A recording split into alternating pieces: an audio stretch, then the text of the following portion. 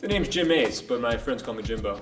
I'm in charge of all the waste management. You know, I take care of the rubbish, the scum, the residue that gets on these fine carpets and our pretty walls. To be honest, the students, you know, they disrespect us. They disrespect the building, the entire facility, and you see trash on the ground, and it really hurts down inside. Students, you know, hooligans, ruffians, you know, just kind of outlaws, if you will.